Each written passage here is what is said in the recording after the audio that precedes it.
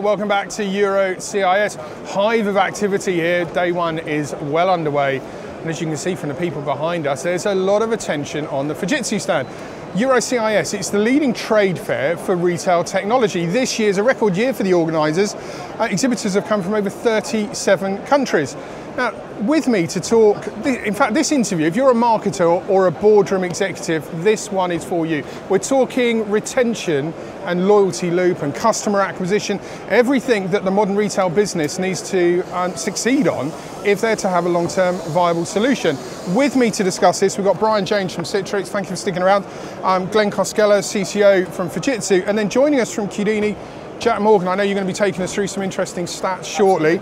Glenn, let's start with you. Loyalty, retention, the marketer in me, thinking of the funnel and how we top the funnel up and get more inquiries coming into the business, and then how we foster that loyalty loop. Retailers are all fighting hard to achieve strong loyalty loops, aren't they? Yeah, they are. I mean, there's a lot that you can do with technology to improve your position where you are today. And there's no single, let's say, trick on it. You need to fight on multiple different grounds. You need to use technology to make sure that you have the right product, the right proposal. And you can do that in, let's say, pre-purchase, you can do that during the purchase, you can do it post-purchase. Second, you need to use technology to improve your customer experience, to make sure that the customers are delighted to come into your store.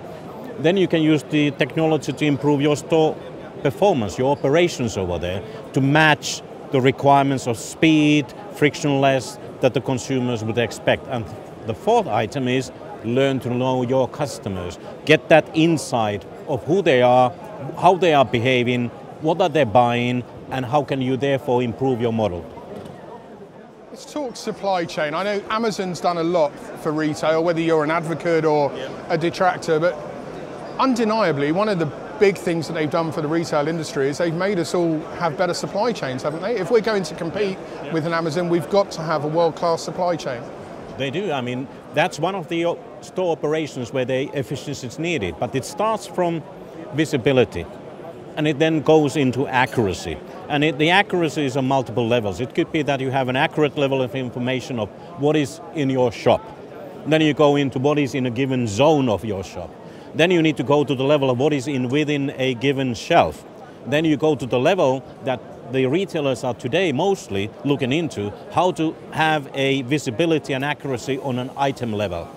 Now, that is the kind of information you can then convert into customer experiences. You can convert that to more efficiencies like replenishment in the stores. You can do that with recommendation engines by pulling information from the product that the customer is picking up and then recommending something else on it. So the demand-focused world is completely different from the supply-driven world of the retailers before, and that requires that type of technologies. Jack, let's bring you in. And let's talk performance of in-store technology. What are the technologies right now that are enabling things like queue management, and how do these provide great customer experience? Because that's what it's all about, right? That's right. And before we start, the main thing we want to look at is why this is such a big issue for retailers today. We have found that retailers will lose 10% of their footfall due to in-store wait times and excessive wait times. Wow. And not only is that costing UK British retailers 3.4 billion a year, it actually means that 51% of their customer base has had an in-store experience ruined by the excessive wait times. Now, in the past, this might mean that their customers have lost their loyalty to the brand, but now with the way that Gen Z are going to complain, 21% of them are going to go online and complain via social medias. This means that it's going to be really damaging to a brand's reputation if they're not being switched on to these queues that they've got inside their stores. We believe that the best way to counteract this is to focus head on, and there's two ways that brands are going to be able to do this. The first is by trying to make any wait times that we do have as pain-free as possible by introducing technologies such as virtual queue management, pre-booked appointments online, which means that customers don't really expect to be waiting in a physical queue that much anymore, and they're actually going to be free to browse the store. They're willing to wait a little bit longer, and actually they might make a few more purchases that they didn't intend to in the first place. The second way that they need to approach this is by shaving down those minutes that people will be waiting in general.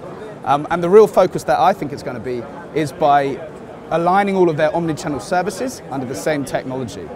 This is going to make the staff a lot more efficient, and it's going to drive down those times. Now, when we look at click and collect on its own, by 2023, global data think that's going to reach nearly 10 billion, and this alone is going to cause that urgency that brands really need to be ready to adapt.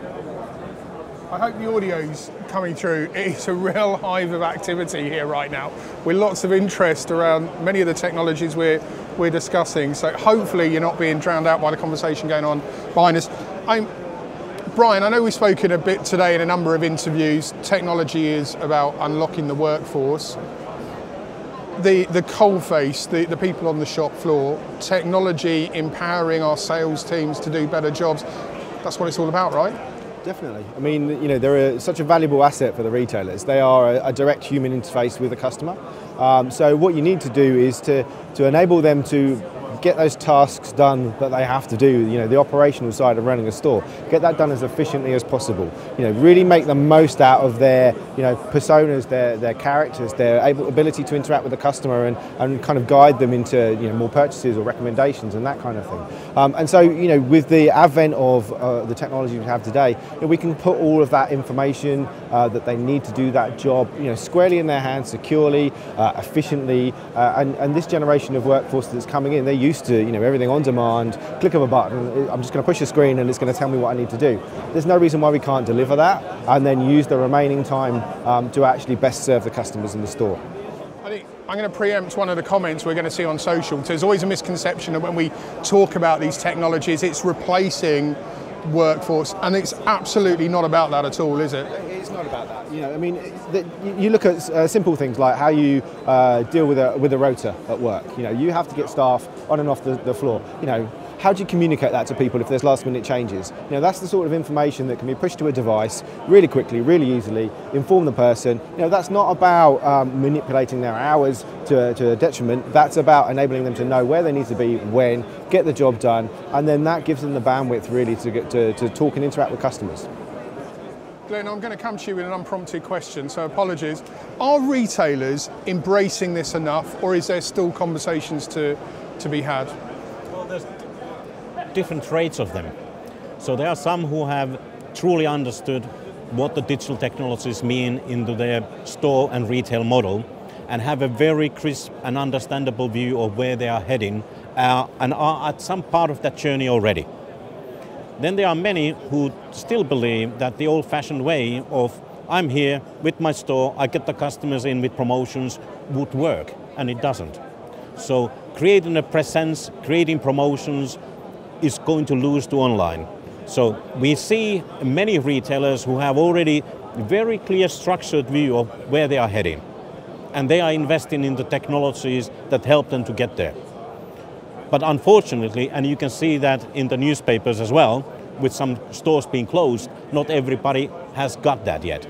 And this is probably the first dialogue that we have with our customers, is to help them to digest all the phenomena that is ongoing, whether that would be within their store operations or whether it would be in customer experience, what is possible by bringing in some new technologies and solutions to help it out, queue management, customer expectations, understanding that, helping them to kind of bring the data to the wealth of the store associates.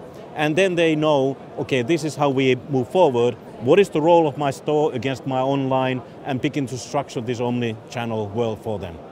That's where it starts. We're just picking up on some of the stats that Jack shared with us. If you're not embracing digital, you're going to be missing out on some of those numeric opportunities. 2020, I think you said. 2023. 2023. If you've not got your digital transformation underway in retail, you really are missing out. If you've got any question for the three guys that we've spoken to this morning, drop us a note over social. We will connect you with them. There is still plenty more to come today from a really busy Euro CIS. If you've got any questions for any of the production team here or any of the people at Fujitsu, do share them with us. We will get them answered in an interview later today. More to come.